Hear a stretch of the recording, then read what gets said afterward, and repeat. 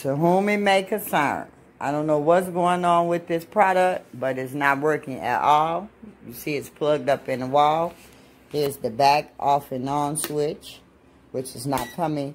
You heard a click, but there is no lights or anything in front of the product.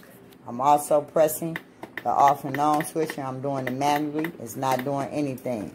Here's the remote control, which have batteries in it. It's not clicking or doing anything as far as the product working. It's defected. And also, from the water in the back, it's not doing anything.